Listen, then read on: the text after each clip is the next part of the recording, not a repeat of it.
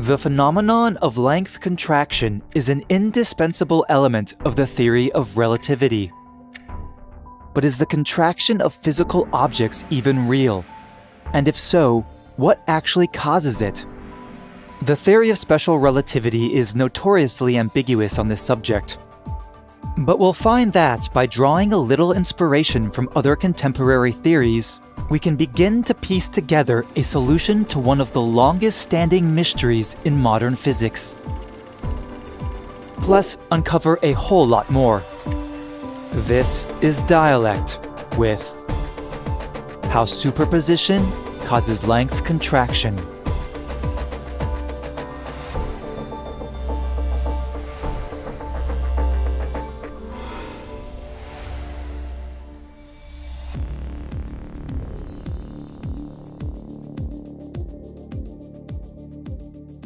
There's something almost magical that happens to the electric field of a point charge when it's set in uniform motion. No, it's not that the field lines become squished in towards the transverse direction, and as such the field ends up looking like a pancake, though this will become very important in a second. Rather, it's that these field lines actually wind up moving perfectly in step with the charge. Think about it for a moment. This is totally bizarre. One of the core ideas of modern physics is that information can't travel faster than the speed of light. So how could the field lines of a charge know to become instantaneously translated along with that charge itself? How does this field vector here, for instance, know how to always point towards the precise location of the charge, and with the appropriate magnitude, despite that information clearly needing time to travel from the charge to that field point? Indeed, one would rather expect a clear delay between a charge's movement through its electric field and the altering of that field itself. Something ultimately that should wind up looking like this. And although we do observe such delays when charges are accelerated, strangely, we don't observe them when charges are moving at uniform velocity. Instead, all we observe is just the perfectly co-moving pancake field. This strange fact is often cited as proof of the postulate of relativity. That is, the assertion that there is no physical difference between a frame at rest and a frame in uniform motion. Indeed, it's argued that if we transform into the moving charge's frame, we can treat both the charge and its field as being at rest. Therefore, the field and charge must always remain synchronized for any inertial movement. But there's a huge ambiguity in this argument, because there is an important physical difference between the frame of a charge at rest and the frame of a charge in uniform motion, which is precisely the aforementioned pancaking of its electric field. Indeed, it's this pancaking which is responsible for one of the most famous phenomena in all of relativity: the phenomenon of length contraction. To see why, simply place a charge in the moving field at a contracted distance of L times 1 over gamma out from the source along the line of motion, and calculate the force it would feel there. Turns out that force is the exact same as the force it would feel at a distance L out from a charge at rest. This is because the electric field of a moving charge gets reduced by a factor of 1 over gamma squared along the axis of movement, hence causing its pancake shape. And so to offset this shrinking, we must move the charge in closer by a factor of 1 over gamma. Doing this indeed, we see the 1 over gamma gets squared in the denominator of the inverse square portion of the modified electric field equation, and cancels with the 1 over gamma squared in its numerator, leaving simply the force the charge would feel at a distance L out if the field were at rest.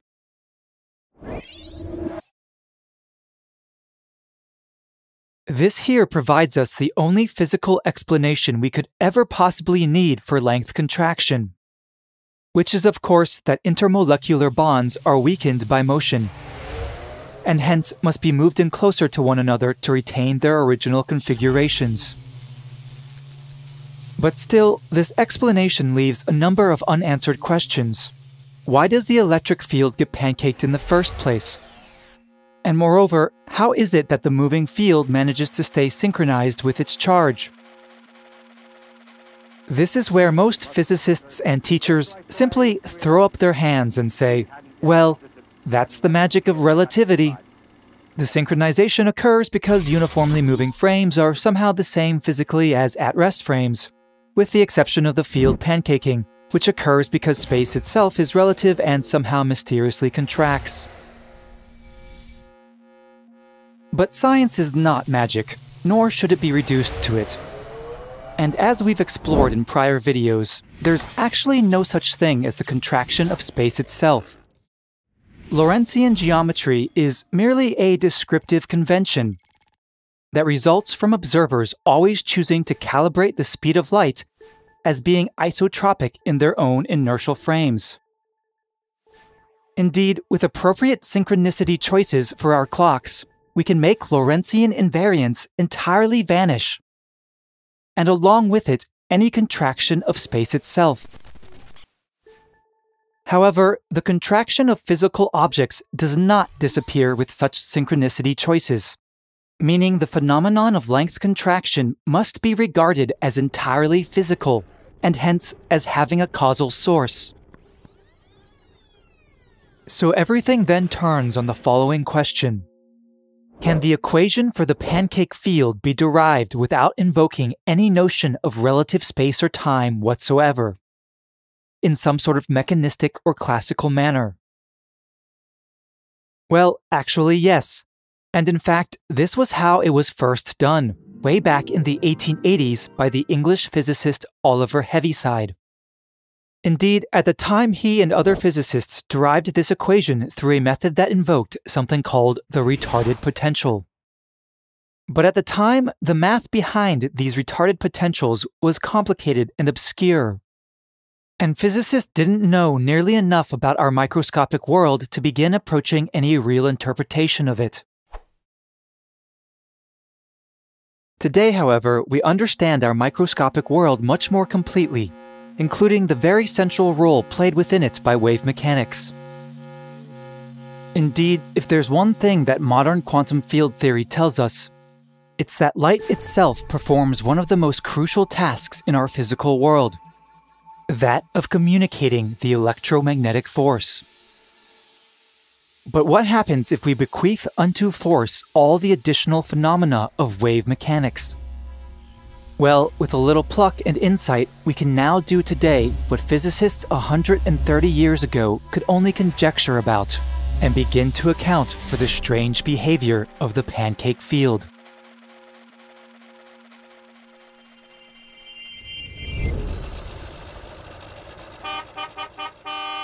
Oh my. Let's imagine we have a basic point charge, and we want to develop a model where the forces due to this charge propagate outwards at a finite speed as waves through some sort of medium. For obvious reasons, we'll start by assuming this propagation occurs at the speed of light c. Next, we'll choose to work with potentials instead of force. This is because the electric and magnetic fields interact in complicated ways according to Maxwell's equations, and working with potentials greatly simplifies the picture. Note that there are actually two electromagnetic potentials, a scalar and a vector one. But for now, we'll only worry about the scalar one.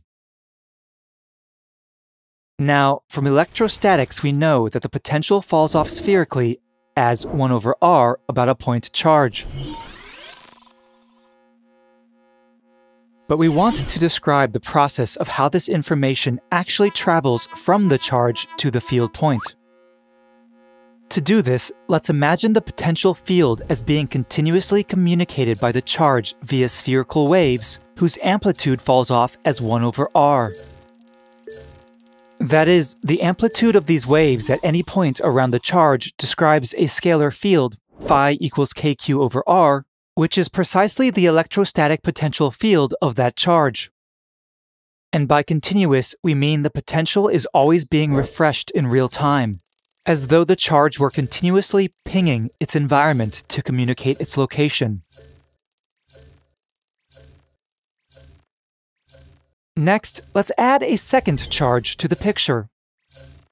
Now, the principle of superposition from electrostatics tells us that the total value of the potential at any field point is simply the sum of the potentials from each individual charge. So if these charges have the same sign, then we can recognize that these potential wavefronts everywhere constructively interfere, or add together, to produce wavefronts of greater amplitude. Now let's move one charge on top of the other. Clearly, our wavefronts will overlap. But if we want each wavefront line to only represent the magnitude of a wavefront due to one charge, we can now perform a little trick by shifting the emission from the second charge so that it's out of phase with the first. Doing this allows us to model superimposed charges as being communicated via higher frequency wavefronts. Here, for instance, doubling the charge clearly doubled the frequency of emission and hence depicts a doubled potential.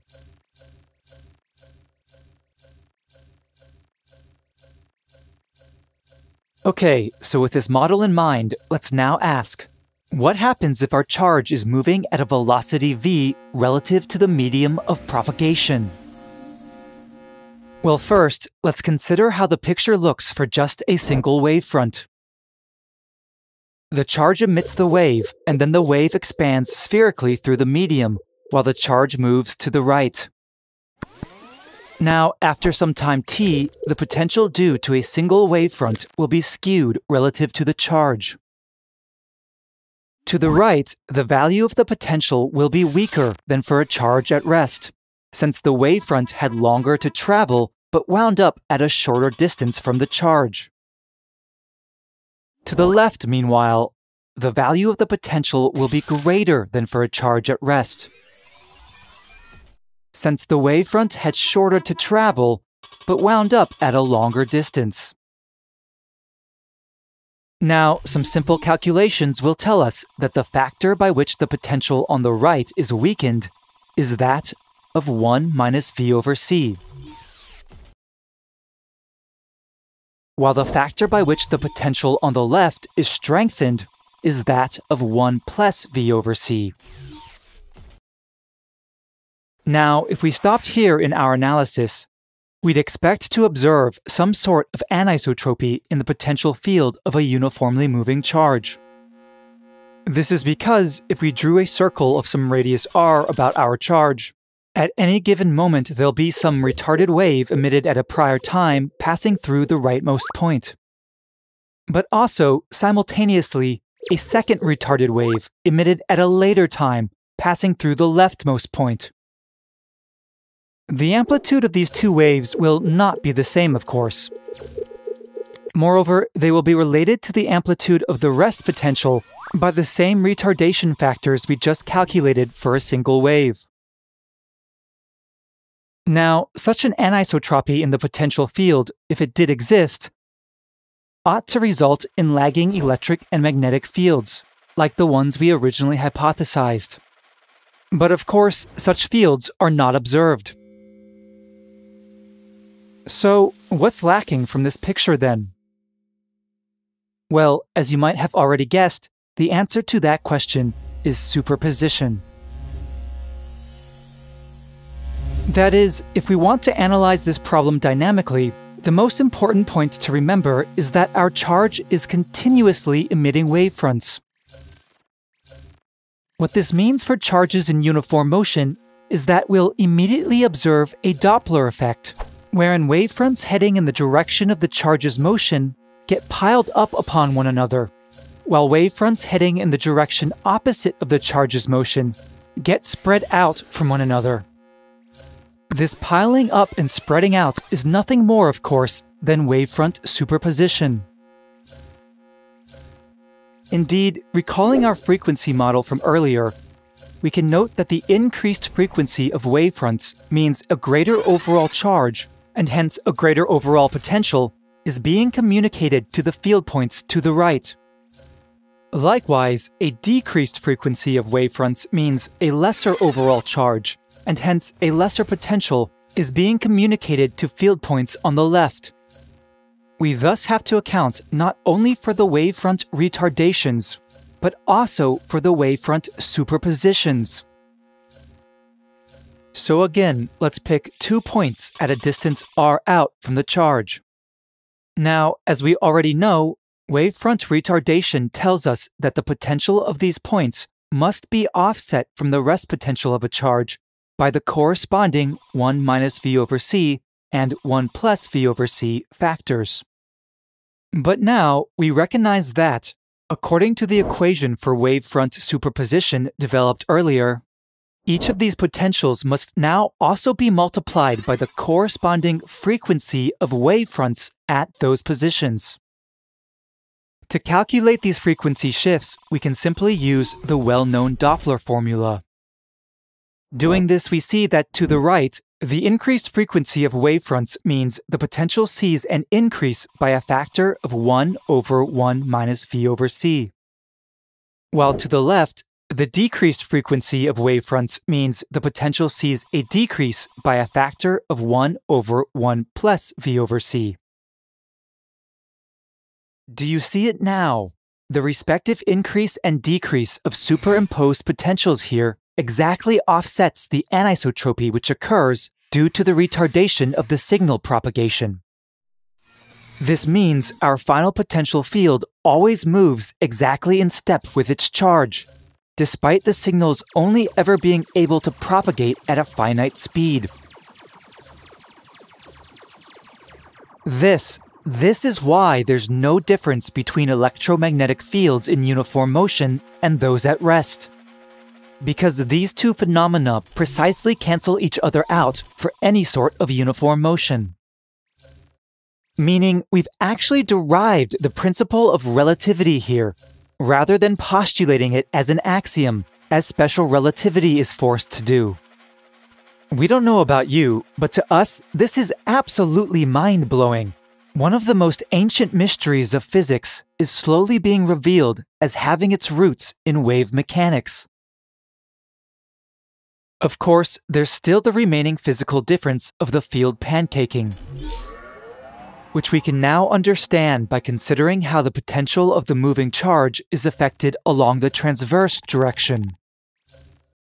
As before, let's start by considering a single wavefront. Here we see that as the charge moves, this wavefront has further to travel, but winds up at a shorter distance out from the charge. Hence, signal retardation requires the potential is weakened there with respect to a charge at rest.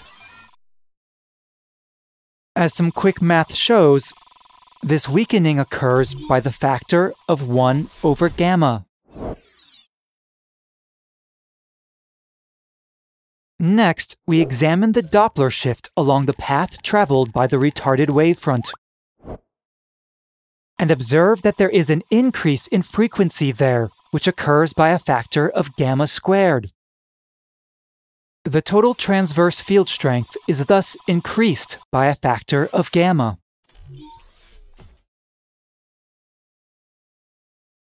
We can hence see that in the transverse case, there's no back-and-forth symmetry like with the longitudinal case. And so the final equipotential surface winds up looking ellipsoidal, pancaked. Now, we need to repeat this whole process for the electromagnetic vector potential. But the procedure is essentially the same as for the scalar potential. Once equipped with the general solutions for these two potentials, we can then use them to calculate both the electric and magnetic fields. And boom, out pops our pancake fields. And that's it. That's all you need to derive the behavior of moving electromagnetic fields. Relative space and time become entirely superfluous and ad hoc here. What's incredible, of course, is that this use of retarded potentials dates all the way back to Heaviside. And even today, you can find a variety of authors utilizing it to demonstrate how both length contraction and time dilation can be derived in a completely classical fashion. However, no one seems to have ever explicitly put this sort of dynamical wave interpretation upon it, despite the fact that it renders the mathematics almost immediately intelligible.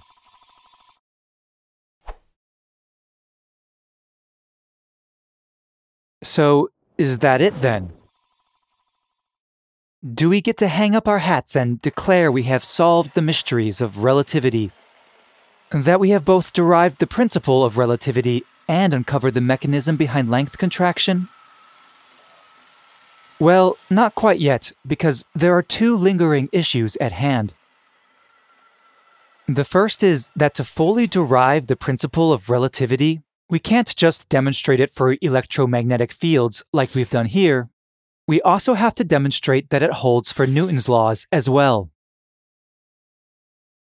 Secondly, there's the issue that, when we examine the strength of moving electric and magnetic fields in the transverse direction, we'll find the total electromagnetic force a charge feels is not equal to the total electric force it would feel at the same distance out at rest.